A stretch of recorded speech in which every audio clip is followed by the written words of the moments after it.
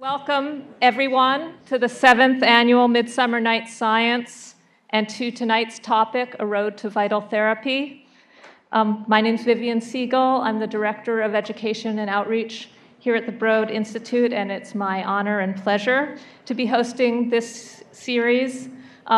As many of you know, if you're repeat visitors to the Broad in the summer, Midsummer Nights Science is an annual lecture series that explores key advances in genomics and medicine. It's a series we hold each summer on Wednesday nights in July, and it's free and it's open to the general public.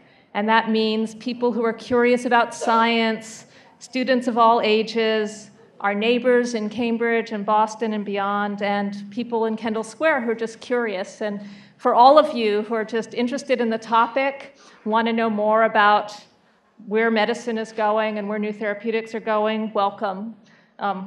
So just as out of curiosity, this is my first year actually hosting Midsummer Nights Science. I'm curious how many of you have been to Midsummer Nights Science in the past, if you could just give me a show of hands. So we've got a lot of regulars here. Welcome back. And how many people for whom this is the first time you've ever been? Wow, that's really exciting. So welcome. I really hope you find the evening interesting. I'm really excited by tonight, and that you'll come back for other events in this series and to more public lectures at the Broad and at our partner institutions. We do record all of these events, so for those people who can't come in person to every event who are interested in the topics but aren't living in the area, we do make them available on our website and on YouTube as soon as possible after the event is over. So just know that everything here is being recorded for that purpose. Also, we have some people who are tweeting in the audience, and you're welcome if you're a tweeter to tweet. The hashtag is BroadTalks, B-R-O-A-D Talks, if you want to tweet about tonight's lecture during the lecture. So tonight's a really special event in the series. It's the first time we've ever done something like this. We usually invite a single speaker to talk about the work that they've been doing, discoveries they've made, and then have some questions from the audience. Tonight, as you know, we actually have 5 leaders in the field of therapeutics here as panelists to engage in discussion, although they won't all be presenting today. Hopefully they'll all contribute to the discussion. And because there are so many panelists, I'm not going to take any time at all introducing them. We've printed out bios of all of our panelists, and I hope you've picked up a sheet for that and you can read about them. And I'll just mention a few words about how tonight will go.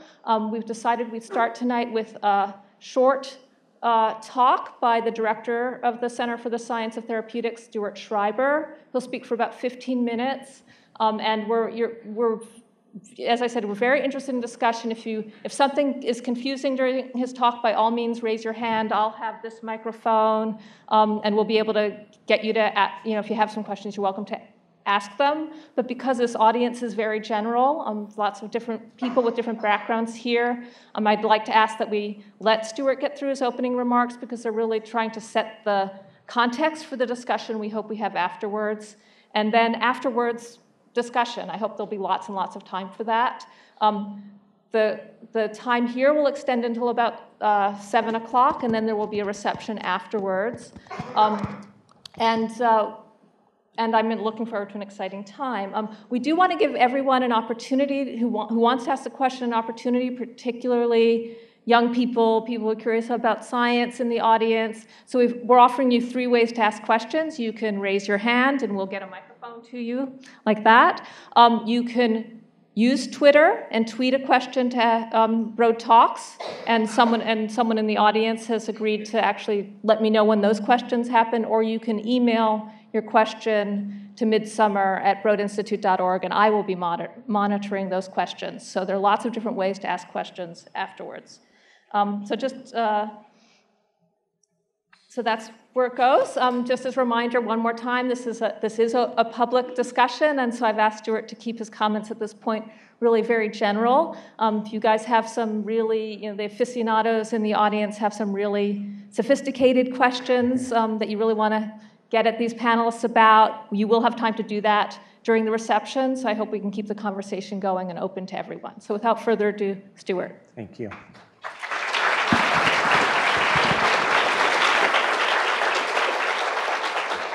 Vivian, thank you very much. And good evening, everyone. Welcome to the Broad Institute. We're really thrilled that you would take your time and have this discussion with us. My colleagues and I, who are standing here, you'll get to meet them a little bit, would like to engage you in a discussion about how we might discover new, safe, and effective therapeutics in the future. And to frame this discussion, what I'd like to do is share with you the two basic principles that underlie what we're doing here at the Broad, at this Center for Science of Therapeutics. So the first one is that in order to gain the knowledge we need to treat disease effectively, we need to learn from patients, what I've called human biology. And the second one is that we're going to have to innovate chemistry and chemical biology in order to achieve success. So let me contrast this approach with the way drugs are currently being discovered. So the first step in any drug discovery effort involves what's called target selection.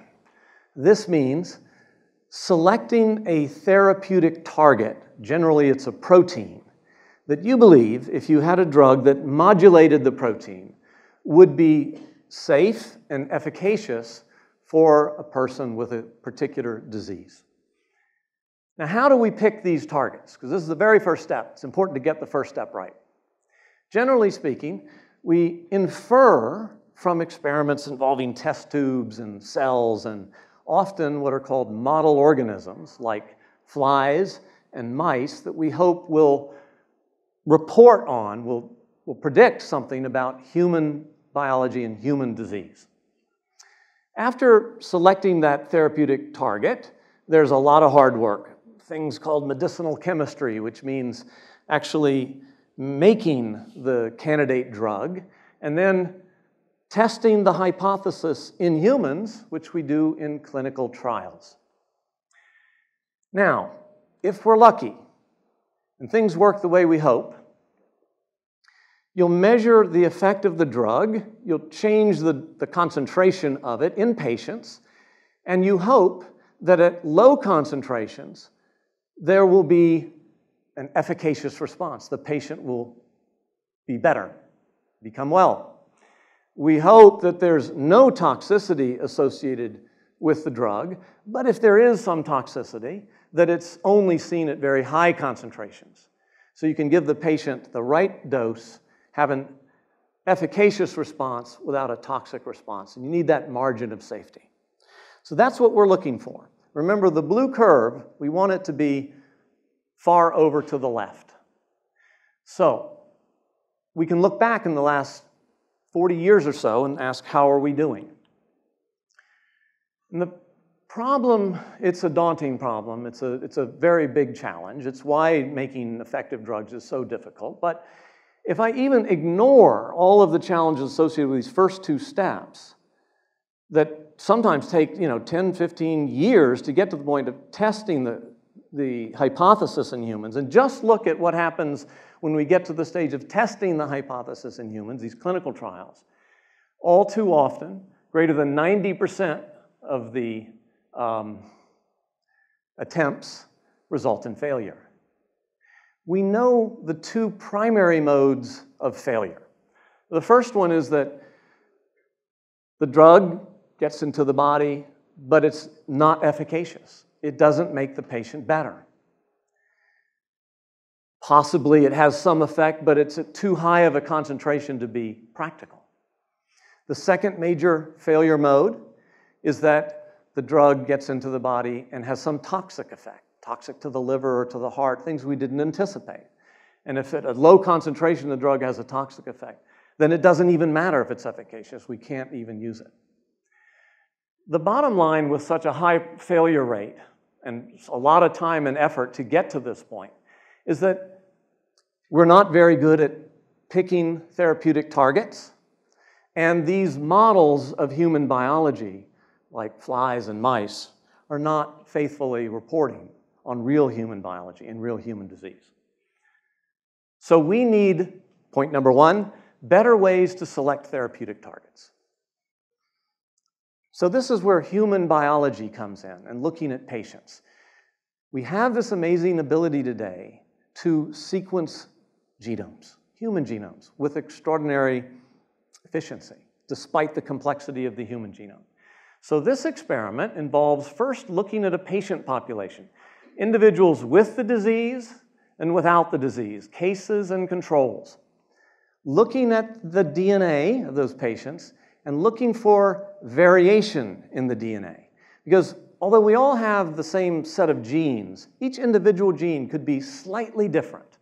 A few nucleotides of difference between one person in this audience and another. So the key here is to correlate the variance of the genes with the disease. And because there are multiple variants that correlate with disease, and some of the variants have a weak effect, some of them have a strong effect, we can actually get essentially a dose response. Not of the drug, because there is no drug yet, but of the effect of modulating a potential drug target. And it's the first time this has ever happened before. It's the first time where we can turn this whole thing around and learn in advance of even starting a project how a real human might respond. So, does this work or is it hypothetical? Well, there's somewhere in between, because there aren't a lot of examples of this actually driving successfully a new therapeutic discovery effort. But what we can do is look retrospectively.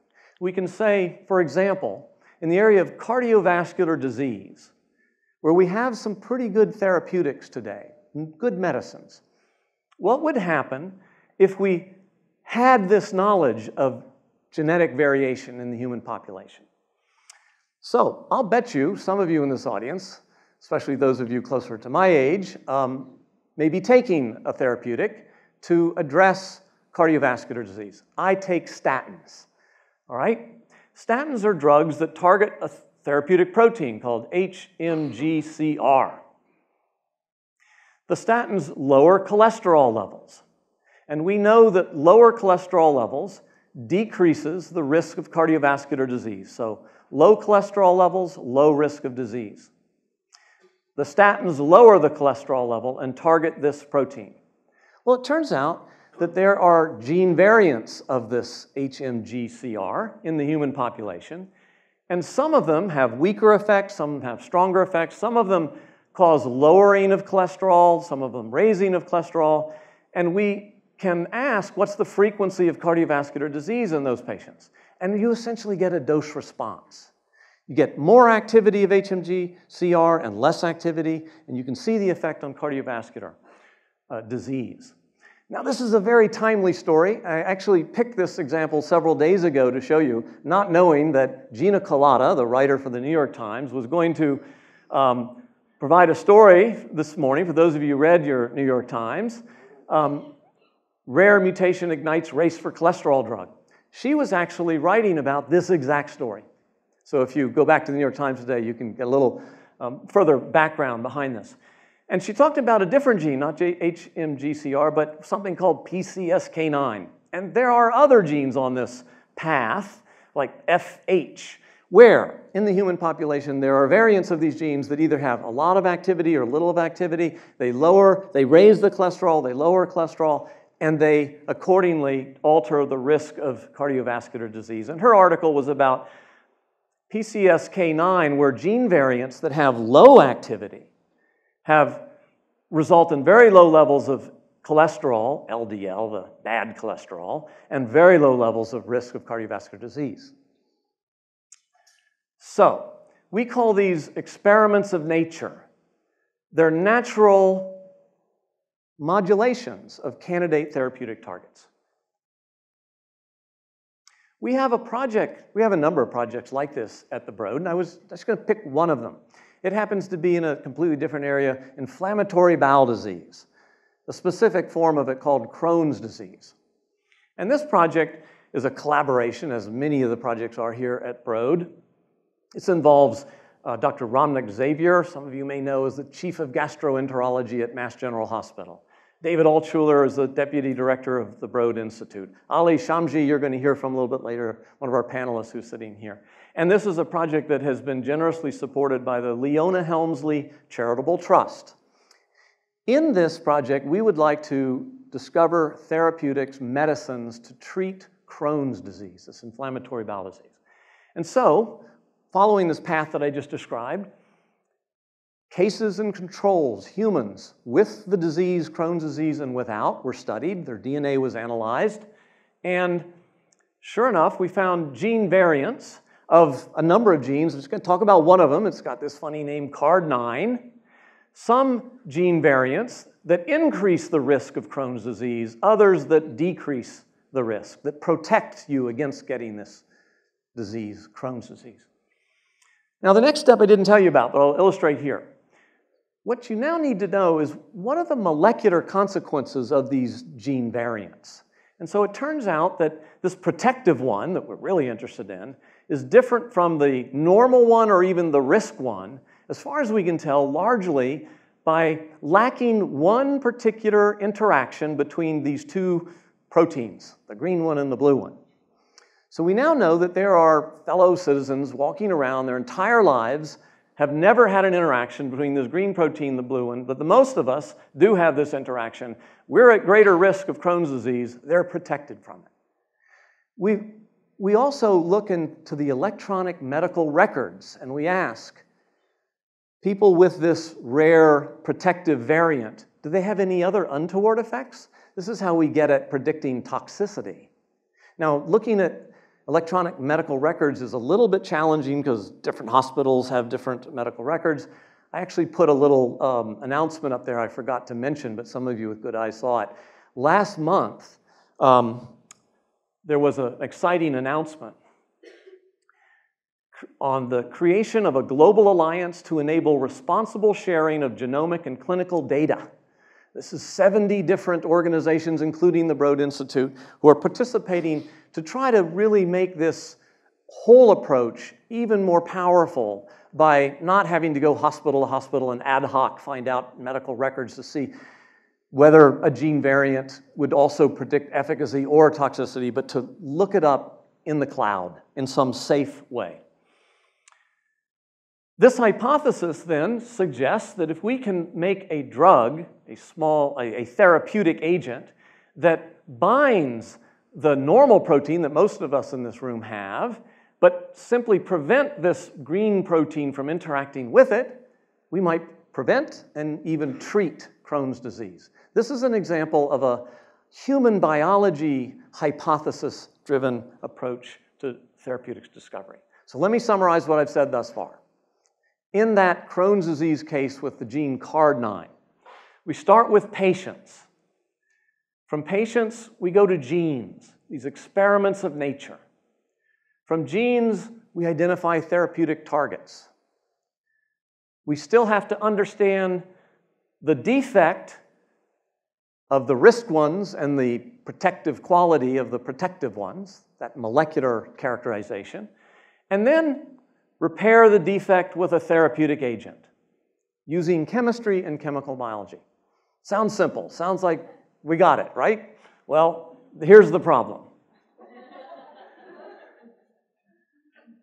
The problem is these things like CARD9 that are emerging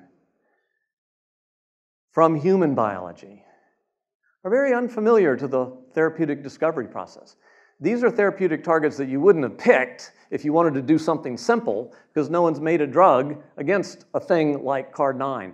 And actually, human biology keeps doing this over and over and over. It makes very unfamiliar targets for therapeutics discovery. And so the excited Broad scientist says, I found my disease gene, but the experts may say, sorry, it's not druggable.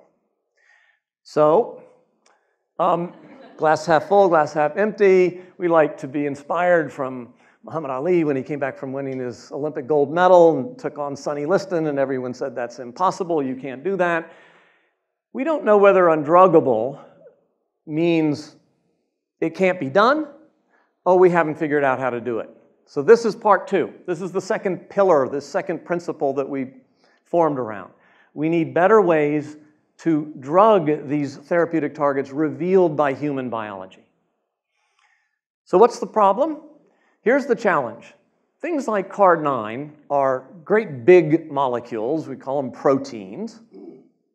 They have very odd shapes, and they have oddly shaped pockets within them. If you zoomed in here, you'd find a little one here, a little one here, a little one here. There's very complex three-dimensional little pockets that drugs could fit into to modulate this protein to, for example, prevent that green protein from interacting with it. Here's the obstacle. Therapeutics discovery up to this point in time, the last 40 years ago, have largely started with drug candidates that are the ones that chemists can easily access. And it turns out historically, the way to access candidate compounds, we call these, by the way, small molecules, and if you look at the relative size, you can get a sense of why they're small. They're just a lot smaller than the target that we're going after. But these molecules are largely flat, two-dimensional. The pockets we need to get them to fit into, three-dimensional. So here's what we hope is a potential solution. In the last several years, just like there's been a revolution in DNA sequencing, there's been a revolution in chemistry. And chemists can now make very different kinds of structures, small molecules, that are much more three-dimensional, and therefore, hopefully, more able, these oddly shaped molecules may be more able to fit into these oddly shaped pockets. So at Broad, we've synthesized 100,000 of these, and we're using these new kinds of compounds in therapeutics discovery as a major driver coupled with human biology. To summarize, therapeutics discovery is very difficult, will continue to be difficult for many years to come, but we know that the challenge is that we don't know where to aim, and we're excited that human biology is shining a bright light on the right therapeutic targets. And we know that those targets may be difficult ones, but we're really optimistic that chemistry and chemical biology is providing new opportunities to find the right drugs. Many of us here have been at the Broad from the beginning. We're very proud of Broad. It's a unique environment. One of the things that's unique is when we started on day one, we established our mission statement to propel the understanding and treatment of disease. So we are very mission focused. We want to impact on human health. It's taken a long time and a lot of effort, and we're still not where we want to be. But this past year was an exciting one. We created the Center for Science of Therapeutics, and I'll just say that I think it was the right time. We got to this point where we said it's really time to go all out and bring these tools together. And we focused on some of the hardest problems in medicine: autoimmunity, psychiatric disease, cancer, diabetes, infectious disease, and cardiovascular, as I mentioned. That's my little introductory overview. These two principles. I wanted to try to frame a discussion, and we really hope that we can engage you, listen to your thoughts and your questions, and have a good interaction with you. And I'm going to ask my colleagues here at the Center for Science of Therapeutics, if they would, to come on up to the table here and make yourself available to some questions. They're very shy, as you can see. All right, so we're ready for your questions. Anyone have a question they'd like to ask? Anyone on this panel? We'll try to direct it appropriately. You may not know what they want.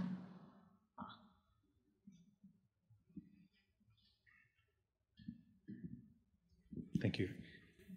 So in the case of the Crohn's disease, you had your red protein or whatever and the green protein, and in people who are surviving, they can either interact or not interact, which to me suggests that there may very well be other proteins, black or whatever, that they're also interacting with. And yet, if you want to take a rational approach to drug discovery and you don't know what these other protein, well, I'm just saying protein, I don't know what kind of macromolecule, how do you deal with that in a rational way? Is that a major obstacle or not? I'll have to ask Aly Shamji, who's intimately involved in this project, to take that question. I mean, you raise a really excellent point that there's many possible parts that could be playing a role in what's causing the disease or protecting from the disease in that particular instance. The approach that was taken was a more unbiased one. Asked the question of what proteins in the cell bind specifically to the risk version versus the protective version. And that led to a list. So there were more than one. But then what happens after that initial discovery is some more sort of stepwise, careful biological investigation to ask which interaction is sufficient to disrupt, to be able to, for example, prevent secretion of inflammatory mediators from immune cells. So following the initial discovery, we undertake more mechanistic experiments, you could say, to ask of the candidates that have come out of this perhaps initial fishing expedition, which are the ones that appear to have a function on immune cells. And from that, we narrow into a more specific one to pursue for targeting as a drug. But you were right in anticipating. I really simplified the story. There are other ones. There are the black ones, and I think we're feeling confident that we got a pretty good catalog of what they are. But as Aly said, there's the one bad actor that's fitting all of the pieces of the puzzle to say that's the bad one.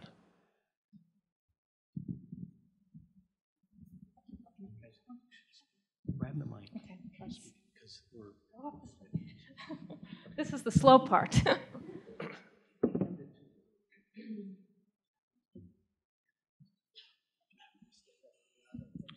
Thank you. So it sounds like you have 100,000 small molecules in order to test whether they fit into the various holes or components in the protein.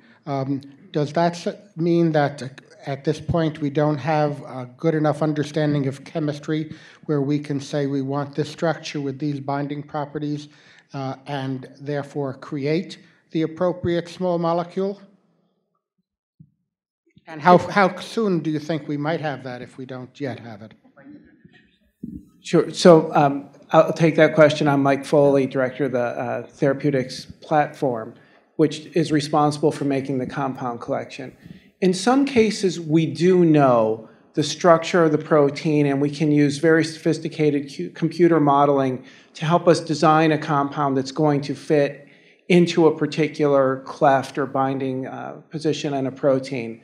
In many cases, say for the protein-protein interactions, the green and the purple that Stuart showed, sometimes these are very flat kind of surfaces, and it's almost like you're trying to get a grain of sand between two pieces of glass to keep them from coming together in a very precise way. And right now, we don't have the ability to predict what structures to make. So as Stuart pointed out, we're trying to make more of these three-dimensional type structures to interfere with those interactions. And for that, we just have to experiment by maybe going back to what's worked historically, natural products that tend to be more three-dimensional in their structure versus the flatter compounds that are easier for chemists to access. And so under Stuart's leadership, we've undertaken this effort to make the more three-dimensional structures. But be sure, we know how to make those compounds. Synthetic chemistry is advanced to a point where we can make these compounds in an economically feasible way. It's just having the courage to make that upfront investment in chemistry. And the Broad has been one of the few places to do that. I think maybe one point to add here also is that in some cases, when we are pursuing drug discovery projects, we have a specific protein in mind. There's a particular target that we want to pursue. In other cases, the particular target may be unknown to us, but the genetics has suggested a process that we know we want to interfere in. For example, in inflammation, we may know that we may want to cause immune cells to stop producing a certain inflammatory mediator, but we might not know what the right target to accomplish that is. In those cases, we'll what we call screen, meaning in using robotic systems, we'll check each of those 100,000 compounds for their ability in cells to stop producing that inflammatory mediator. So in that sense, we have to remain somewhat unbiased to the types of compounds we make, and we want to make sure we cover a range of structures. Okay, I guess this is a related question. You got all these new 3D molecules, and you're looking for something that'll fit into this socket that you're looking for. To what extent are you opening a Pandora's box of all kinds of other unknown effects? And to what extent do you have that kind of thing under control with your methods? Does anyone want to take that for selectivity? Sure. I'm happy to. I think anyone on the panel could help with that. I'm Jay Bradner. I'm a cancer doctor by training from Dana-Farber, and at the end of my training, I retrained in discovery chemistry here at the Broad, and was invited back to serve as the associate director of the center. In doing so, I learned that there are other diseases than cancer. I've been just exclusively focused on that. So it turns out to be quite a challenge to account for all of the binding interactions of a small molecule in a complex system, a cell or an animal like a mouse or rat that we use preclinically, or a patient when we give them a drug. In fact, the majority of human prescribable drugs that I give to patients have actually never been assessed for their binding spectrum in an unbiased way, a discovery way. Before we advance molecules into patients for the very first time to establish their dose, we make certain measurements against receptors or targets that we know from mistakes over decades of drug discovery to present obvious toxicities, channels that mediate ion traffic of the heart that can arrest your heart. That's good to know about. Targets that might adversely affect the quality of your blood or the integrity of your bowel. So certain measurements are compulsory, and as we advance molecules through the follow-up chemistry, the optimization of these prototypes, we do make those measurements. But I will tell you, and it's I think a theme that you'll hear tonight, is that we have a sense that the drugs we have access to today are insufficient. And one of the obstacles is that we may not have the technologies needed to find the drugs that we need. And one of those technologies is to exactly account for what you're asking us. And so, working with our colleagues in protein physics, mass spectrometry, we've worked very hard to create technologies that allow us to go fishing into the mouse or human proteome and just pull out proteins to learn what are the lucky or unlucky interactions that those molecules bring with them. I'll tell you, sometimes we're pleasantly surprised. We make a molecule for this purpose, and it turns out working for that purpose. I had that experience last year. We made a drug for cancer that targets the memory of a cancer cell, causes the cell to forget that it's cancer. Very cool. Accidentally, it inhibits another protein called BRDT. Has nothing to do with cancer. It turns out that's important for making sperm. And so we studied our molecule as a male contraceptive agent. And it worked.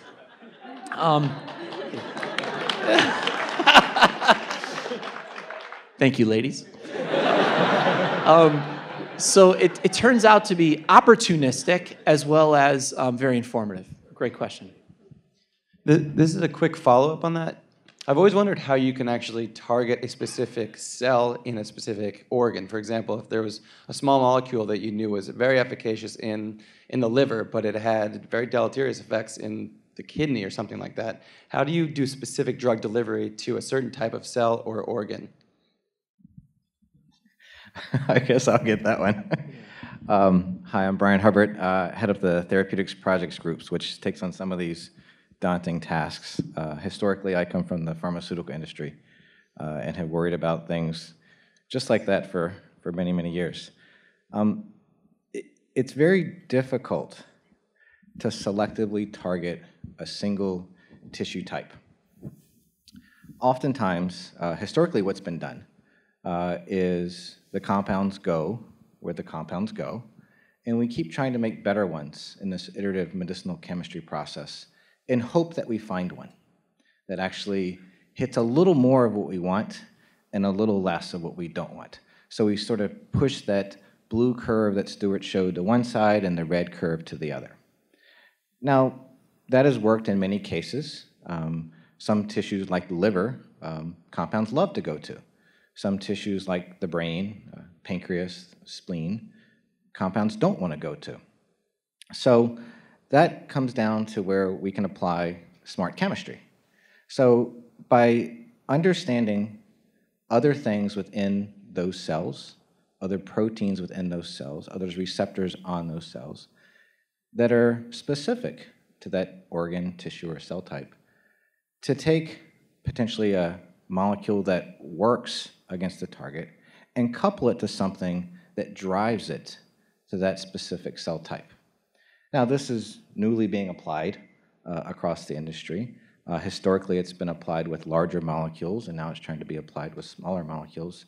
But again, this theme of being smarter in the chemistry that we're doing by understanding the biology that's driving it. Coupling those two together allows us to even conceive of doing this. And we hope that we can actually drive that. Mike, do you want to?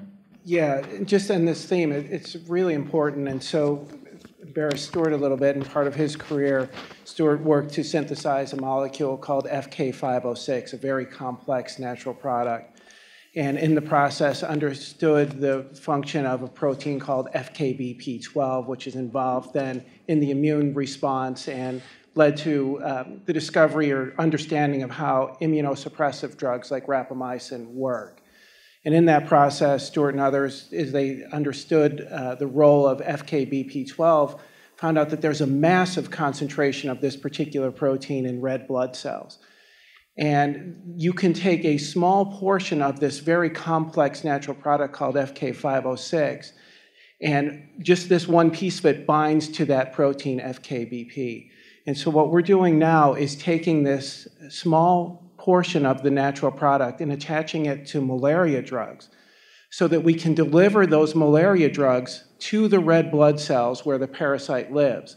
The Gates Foundation right now has a goal of getting those malaria drugs to stay in red blood cells for at least 1 month so they can clear the infection and then keep a patient from getting reinfected immediately with another mosquito bite. And so now being able to use these insights that have come from something completely unrelated, Stuart's seminal work in understanding immune response, is now going to be used to help us hopefully eradicate malaria by attaching this particular ligand to the known malaria drugs, and we've already begun that process now. So it's very exciting, but extremely difficult to target. We'd all love to keep Lipitor in the liver and you wouldn't have the muscle tox, but it's just really tough to do. So. I'll give you one brief little example too. Brian mentioned the challenges of getting drugs into the brain. In some instances, that's fine because your drug, you don't want the drug in the brain. We have colleagues who are devoting their lives to tackling probably the hardest problems in medicine, those of brain disorders, both neurodegenerative and especially psychiatric diseases. There, almost certainly, the drugs are going to have to get into the brain. Mike's team learned about these basic principles of the brain uses to keep drugs out that Brian alluded to, and made a set of compounds, actually substantial set, about 20,000 of them, that have these properties that get into the brain. He then tested them in behavioral studies and in animals, and indeed, this smart chemistry allowed those compounds to get in the brain, and we're really excited about those compounds driving our aspirations now in schizophrenia and bipolar disorder, among others. I have a question about cancer and targeting the cancer target. There's been some quite impressive success. However, the target mutates and the drug then no longer works. I'd like to know how the center is thinking about this problem in terms of long-term remission for a cancer patient. Yeah. I'm happy to start that conversation. I will say that what you describe is the central focus of my research lab.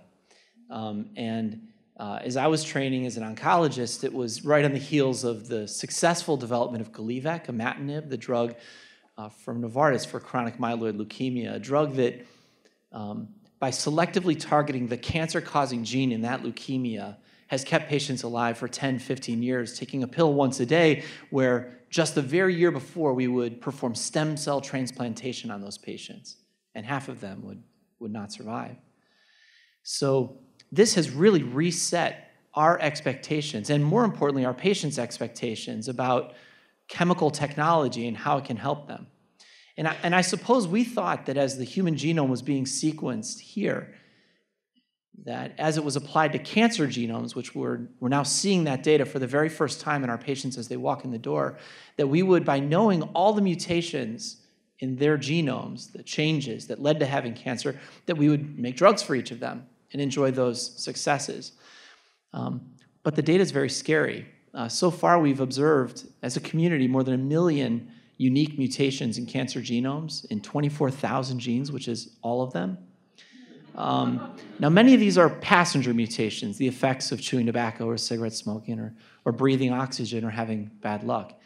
But at least 480 of them can contribute to the pathogenesis of cancer, and 149 are known cancer-causing genes. So that's our to-do list. As a community, us working very hard to help industry, don't perceive this effort as us against them. We would do anything to help these companies make better drugs. How many targets do you think we have drugs for? It's 15, just 15. So if all we did is chase these rainbows that you described, these altered gene products, we would not only have a lot of work to do and need a lot of molecules, we'd probably need new ways collaboratively or through open source approaches to find new molecules. The challenge is that when we find them, we see these unprecedented responses, like melanoma responding to the BRAF inhibitor. It is miraculous, but as quickly as patients respond, they progress. And it's not new mutations, it's the selection of mutations that are already there. What we need then are, as I said before, new technologies, multiple avenues of therapy targeting these pathways, anticipating resistance, and to use these drugs together in the front line, and to combine modalities, drug molecules that might be pills with new types of antibodies that we're seeing now that activate the immune response and cause the immune system to recognize the cancer as foreign. So it is going to be quite a challenge to deliver to patients what they rightly expect. But technology by technology, as we provide these active medicines to physicians and clinical scientists, they start to combine them. And that's where the curative therapy for leukemia came from. So we're quite optimistic that arming them with active drugs, they'll be able to respond. One last comment, and that is that I believe that we shouldn't be chasing rainbows, that we can trust the drug companies will make drugs against the somatically altered, the altered genes in cancer. We need to think differently. Since Gleevec, this model of targeted therapy for the altered genes has not delivered adequately for our patients. We have to accept that.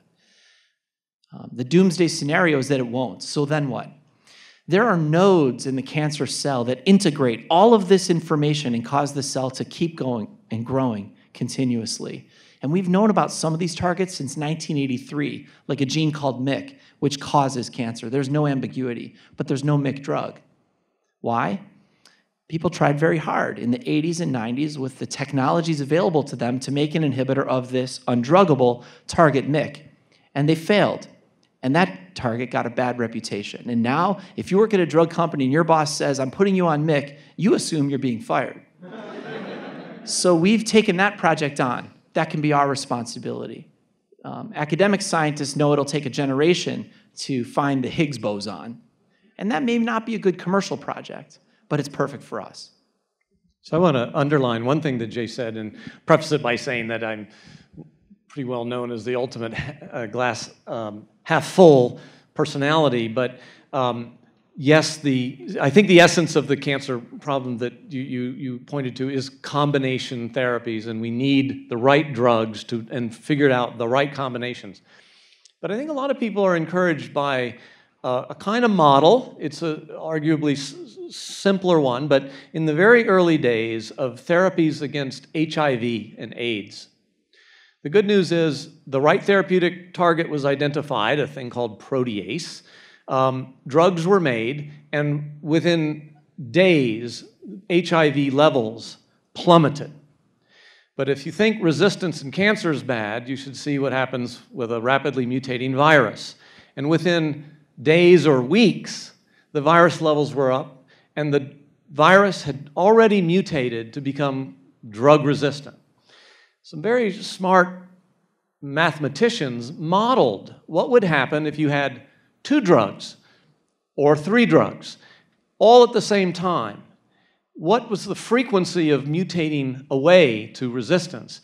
And the prediction was if you had 3, the virus could never mutate away. And that's the basis of what's called HART, highly active viral therapy in AIDS today, triple combination therapy, that's worked remarkably well. We need to get to the right cancer drugs, more than 15, and we need to learn the combinations. But I think with that is reasons to be optimistic about cancer, even in our lifetimes. Hello, panelists. Thanks for your time. I know the NIH recently launched a pilot program of finding new therapeutic uses for existing molecules. And now considering, number one, what Dr. Schreiber said about these flat 2D molecules being unable to bind to 3D proteins.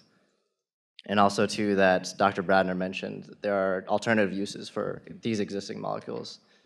Do you believe that these efforts should be applied elsewhere in terms of synthesizing new molecules, or are these efforts possibly fruitful? I'll start that, and I think, yeah. So the activity that we're talking about is often called drug repurposing, and it stems from two avenues.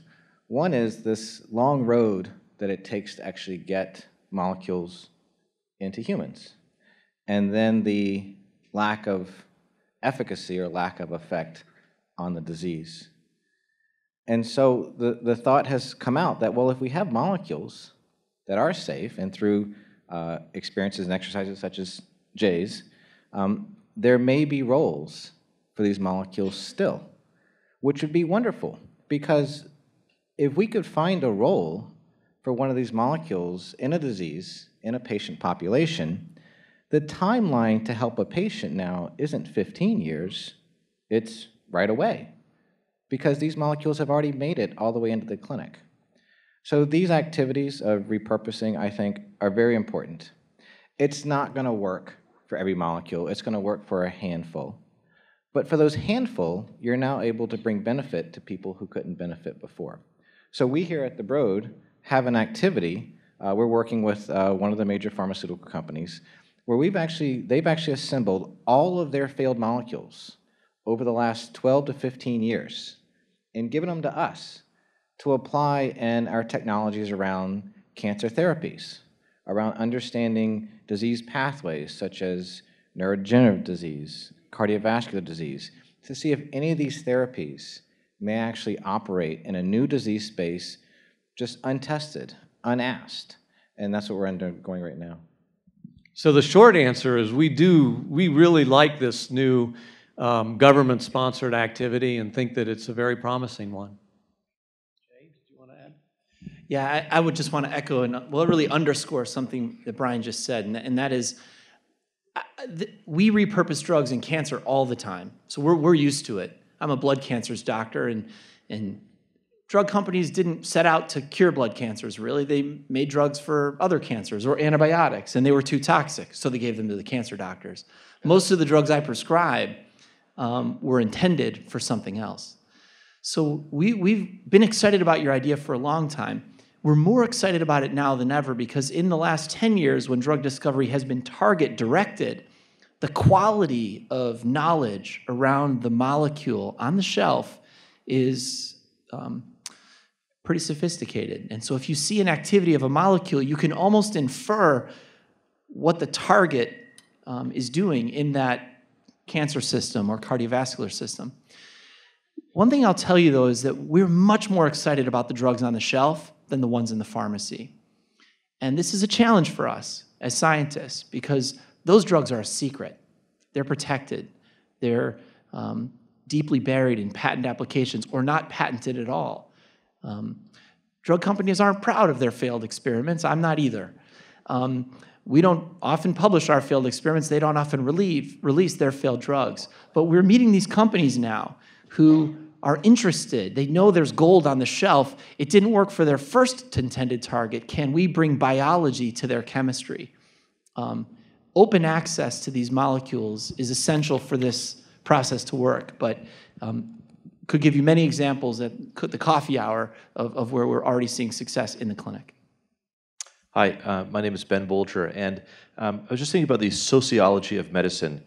so often we perhaps overprescribe or patients don't correctly use antibiotics, and there may be an increasing rise of, or a danger of superbugs. I also think about the multiple interactions of medicines that we don't always understand. So I wanted to ask a broad, maybe strategic question as we kind of come to the close of the hour. In terms of your focus on therapeutics, how does it relate to a broader initiative on regenerative medicine? Yeah, what is the partnership between those two initiatives for multiple approaches to solve things? Then how are we safeguarding against the unintended rise of superbugs and other problems we want to avoid?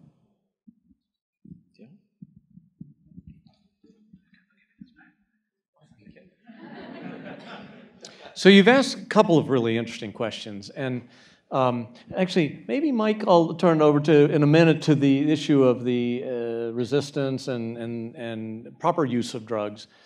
The issue of regenerative medicine is a really interesting one, and it's not actually listed here per se, but I think that many of these diseases have elements of being essentially diseases of cellular deficiency, where regenerative medicine could be useful. In the brain disorders, it's not psychiatric, but neurodegenerative Parkinson's disease, we know exactly that there's a certain kind of neuron that's deficient, and there's a very similar kind of neuron that's in abundance. If we could just get that abundant one in Parkinson's patients to switch over to regenerate the deficient one, that would be a revolutionary, new approach to Parkinson's. It's never been done yet, although there are real hints of this happening accidentally with drugs that we didn't anticipate, actually within the cancer area. So I'm actually excited about learning about the pathways that define one cell type versus another, and making those therapeutic targets for regenerative medicine and being able to tackle diseases of cellular deficiency. Mike, how about the question of antibiotic overuse, superbugs?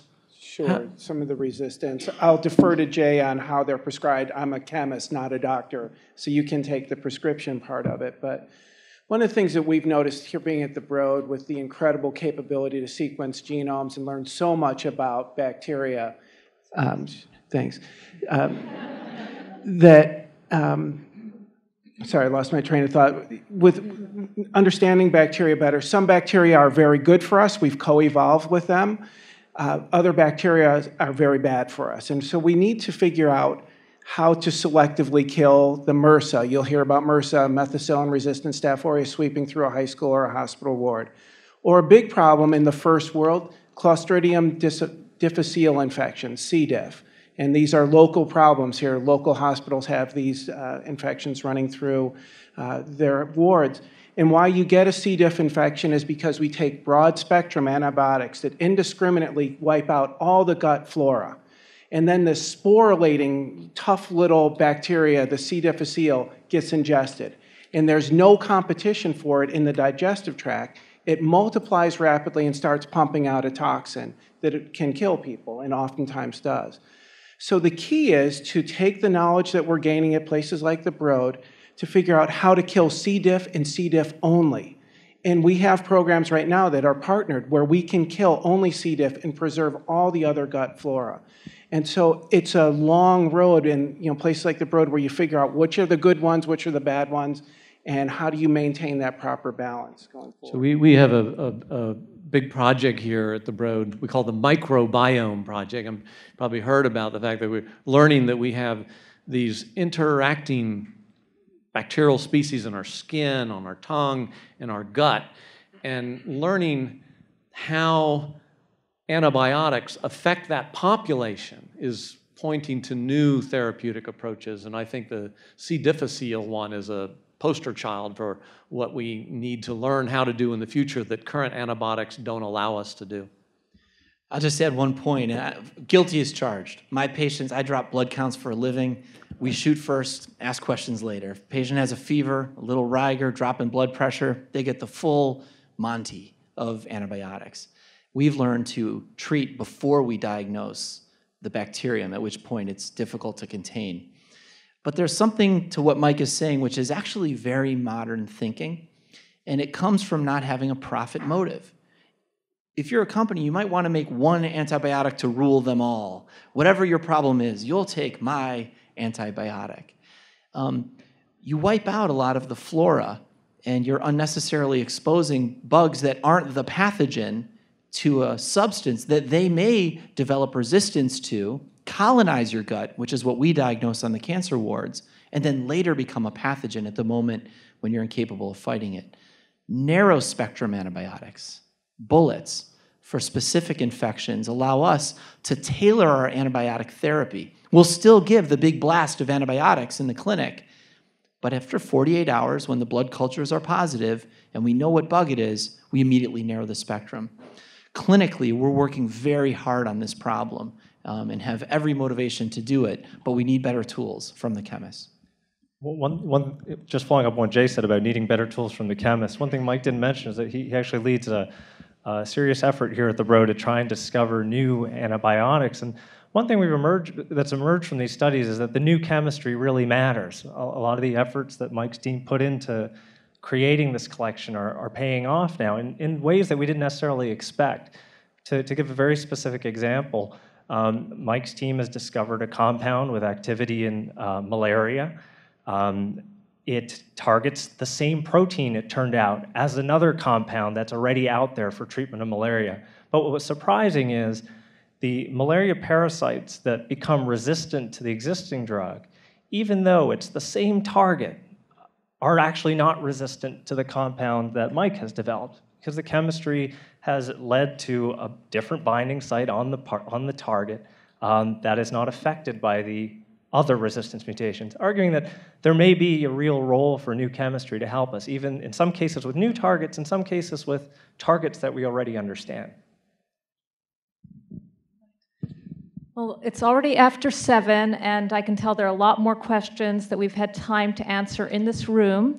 So I encourage everyone to stay afterwards and continue that conversation with the panelists at the reception. And also I would say, if you have questions tonight that you aren't able to answer here, feel free to email them to midsummer@broadinstitute.org, and we'll try to work out a way to get those questions answered for you. If I could just have one more opportunity to thank all the panelists and everyone in the audience for an incredible discussion. Thank you very much.